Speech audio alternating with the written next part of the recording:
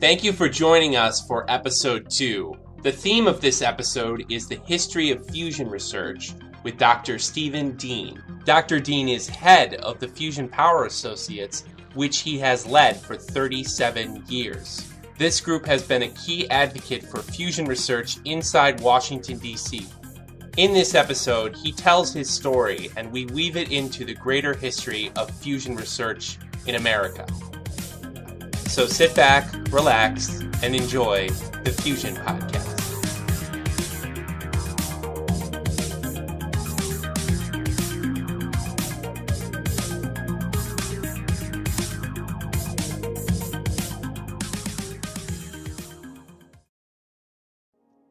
Modern fusion research grew out of traditional fission research in the 1940s and 50s.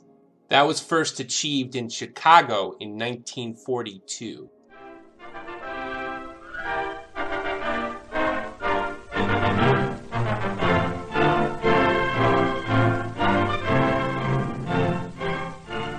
On December 2nd, 1942, man achieved here the first self-sustaining chain reaction and thereby initiated the controlled release of nuclear energy. Shortly after the Second World War, the United States started pursuing fusion research in secret.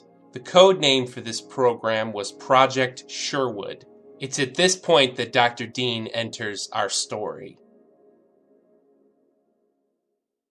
When I was a junior, a physics major in college, I came across a book called Project Sherwood by Amos Bishop, who was the first head of the U.S. fusion program and wrote this book in 1958.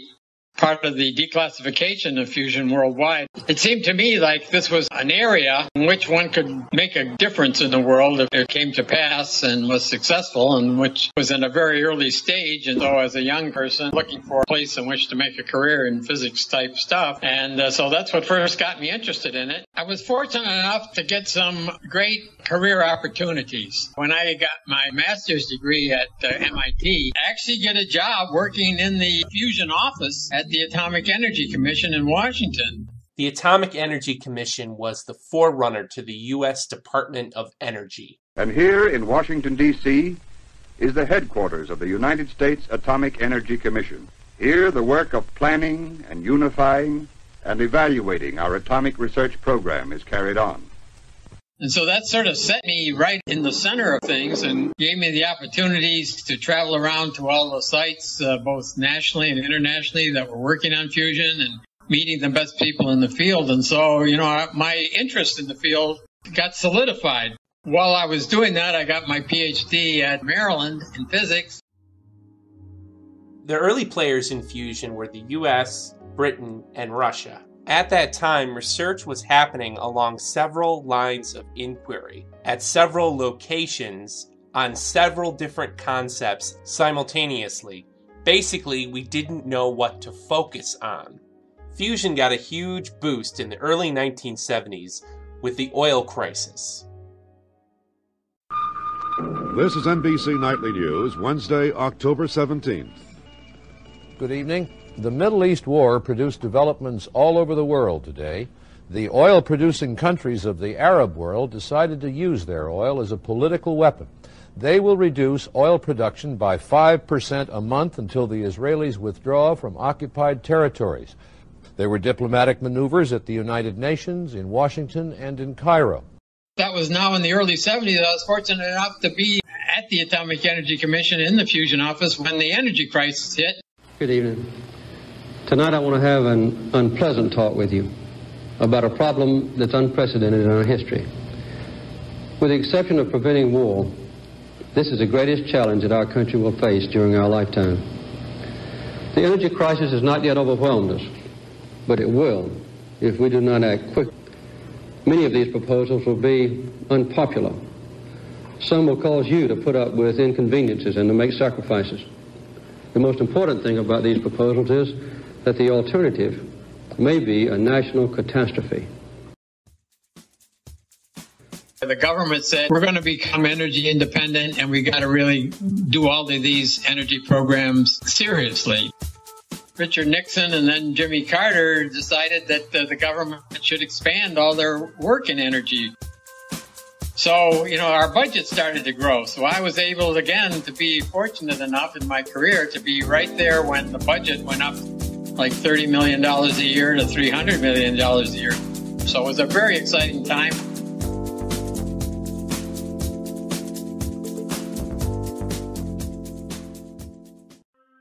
Three early concepts were the pinch, the tokamak, and the magnetic mirror.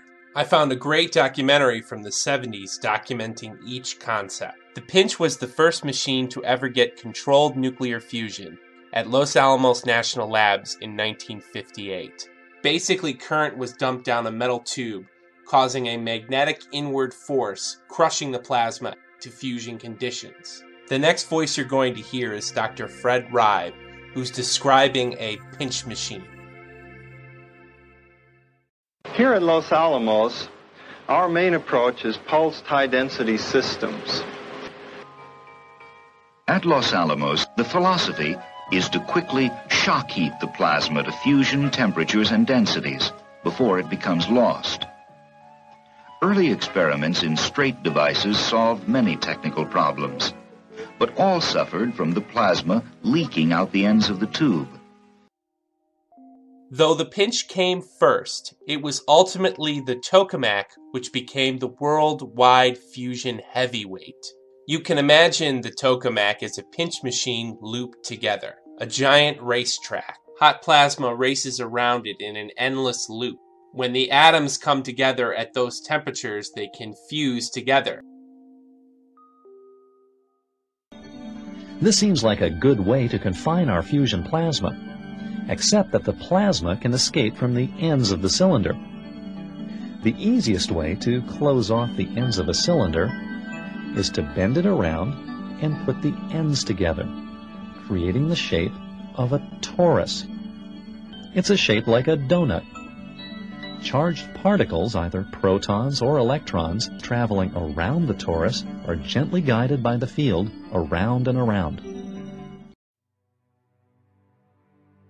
The third concept is the magnetic mirror. This concept uses magnetic fields to reflect the path of plasma. When two mirrors face each other, ideally, plasma bounces back and forth in an infinite loop. The next voice you're going to hear is Dr. Fred Cozine, who worked on mirrors for many years and is a hero of mine.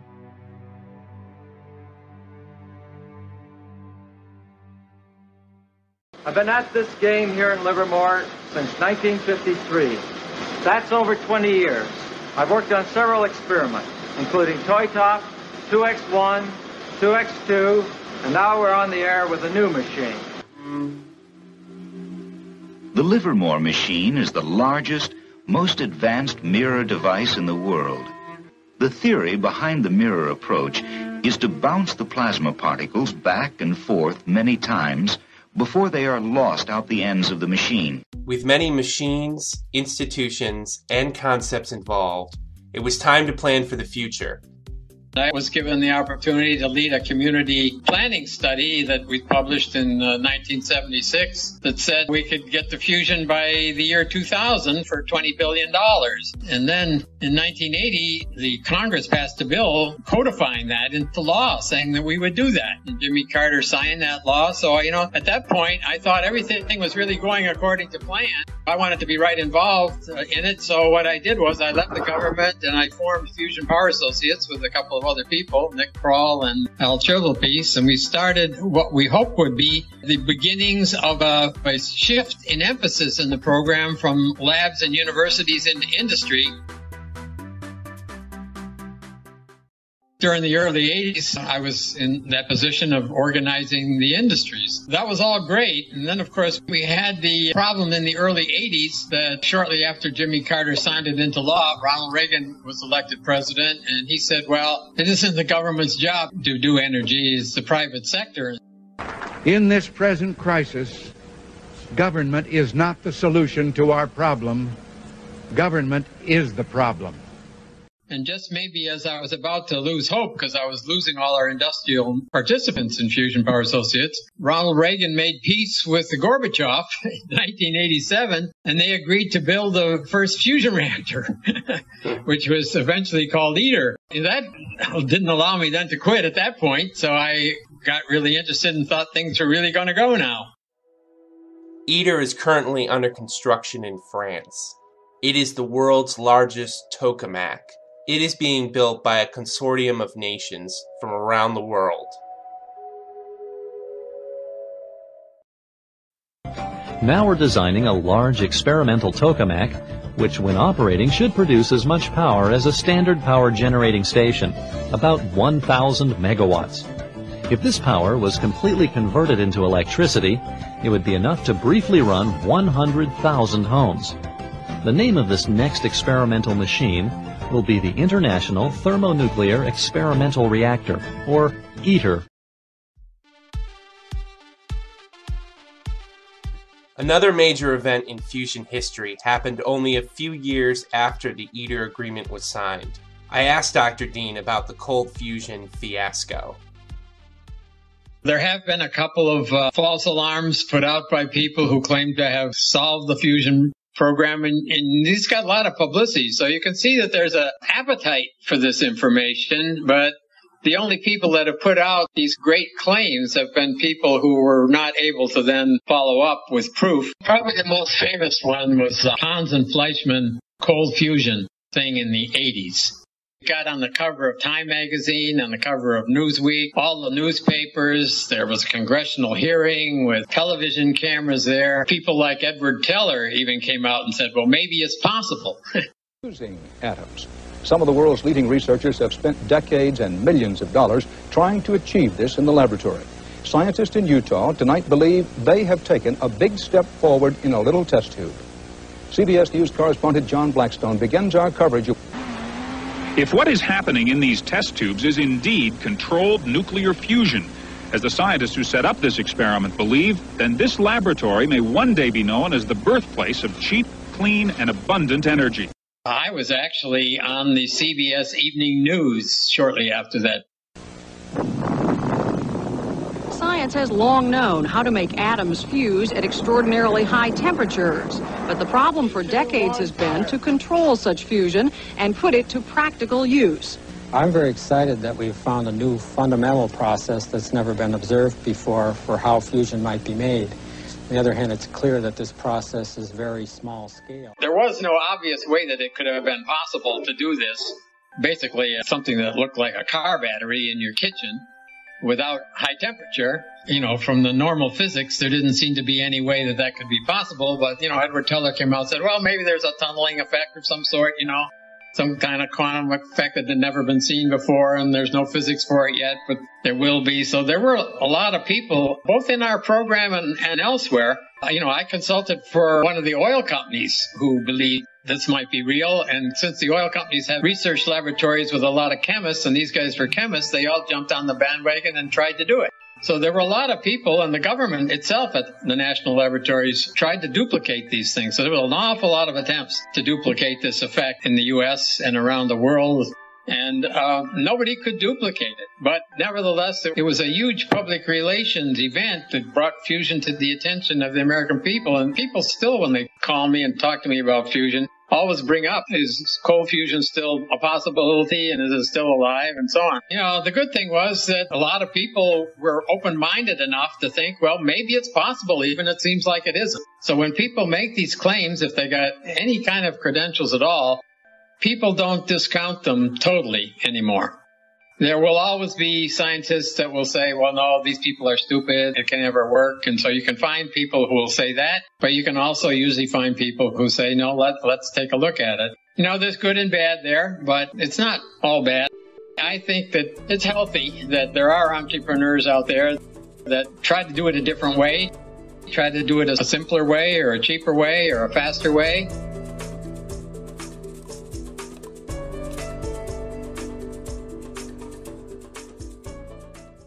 Cold fusion cast a long shadow over this field into the 90s.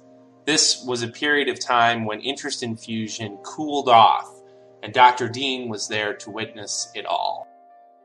There were ups and downs in the 90s where things started to go, where there were committees that said, yeah, fusion was important, let's do it. And then there were budget crises in Congress where things got shut down, and we had Republicans for a while, and then we had Democrats for a while, and then we went back to Republicans for a while. And they do always question what the previous administration thinks is important and come up with their own thing that they think was important. There were times when people said, well, it's not an energy fuel problem, but it's a global warming problem. And, various groups said, well, that's important. And other groups said, well, we don't believe in it. So we've never been able to get everybody on board on both parties to say we've got to develop a carbon-free energy source, and fusion is a good bet, and it's going to cost a lot more money than we're putting into it, and let's do it. The closest thing we've come to it is ITER, and that happened because Gorbachev, the Russians and the U.S., and then they got the French involved. At a high level, they said this is a very important area,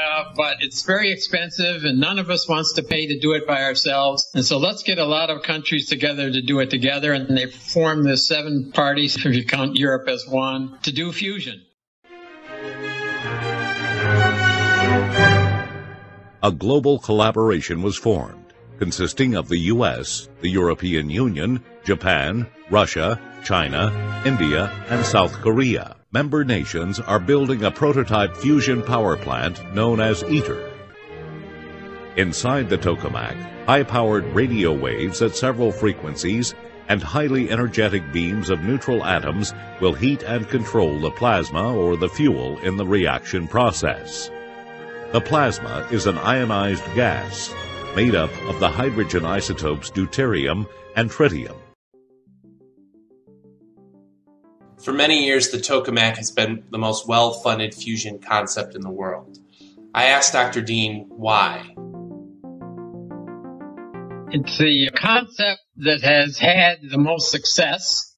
No other concept has had the performance success that even the small early tokamaks had, that created what was called in one of the reviews a bandwagon effect around the world. When the Russians got good confinement in the tokamak, when most everybody else over here was looking to try to do it in stellarators and magnetic mirrors, which didn't have good confinement, and all of a sudden the Russians had good confinement, everybody started building tokamaks. And all these tokamak turned out to get good results. People built bigger ones. And so all around the world, people kept building bigger and bigger ones, and they all seemed to work, and they all worked better. We got things like the ideal ignition temperature was achieved in the tokamak for the first time. The Lawson criterion for energy balance of density times the confinement time was achieved, and the only time in the world in the tokamak. Because they kept building new ones and bigger ones and better ones, they kept getting more performance.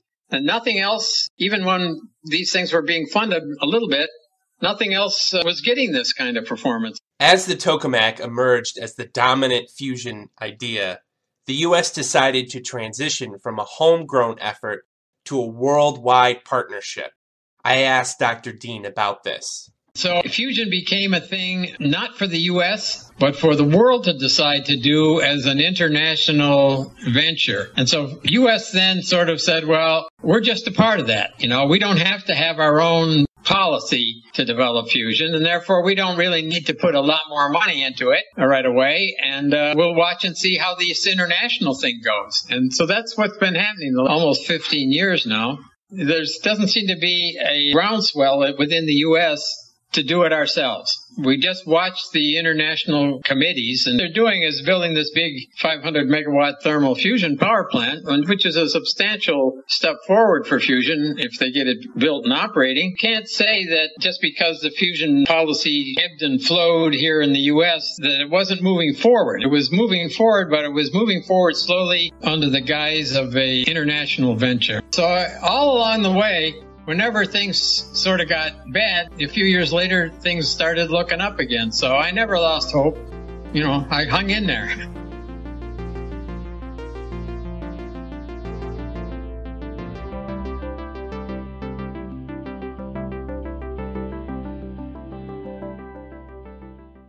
I asked Dr. Dean how we could drum up public support when it is too low and tamp down expectations when they are too high. I think the only way that we get the attention in the public is when we have a major step forward. You only have these major step forwards when you bring on a new facility that's got more capability than the facilities you've had in the past. The newest facility to come online in the world is the W7X stellarator in Germany. A stellarator is a twisted tokamak. You see, a common problem in tokamaks is that plasma gets scattered to the outside and eventually slams into the walls. The stellarator attempts to beat this problem by twisting the ring, so that plasma is continually scattered in towards the center. It was first dreamed up by Lyman J. Spitzer in the 1960s at Princeton University. The Germans built this stellarator that was designed by a supercomputer and turned it on at the end of 2015. Meet the Wendelstein 7X stellarator. It looks like a mad scientist's project, and it sounds like one too. Most fusion reactors are donut-shaped tokamaks. The key is to create a powerful magnetic cage to contain the hydrogen. The stellarator designed in Germany has even more twists and turns to make it easier to keep this plasma under control. You may have noticed that I'm brushing by several important concepts. In subsequent episodes, I hope to go into detail about each specific concept, explaining how these ideas work. In the next episode, we continue to talk to Dr. Stephen Dean about the history of fusion research. One group or one person comes up with a good idea. He's not credible enough all by himself. What do you know about nuclear power? Honestly, it makes me think of Homer Simpson. Homer Simpson? Yes. Plus, I just bought donuts, so... So stick around. I want to thank Daniel Whalen, Robert Steinhaus, Tyler Jordan, and fusion supporters everywhere.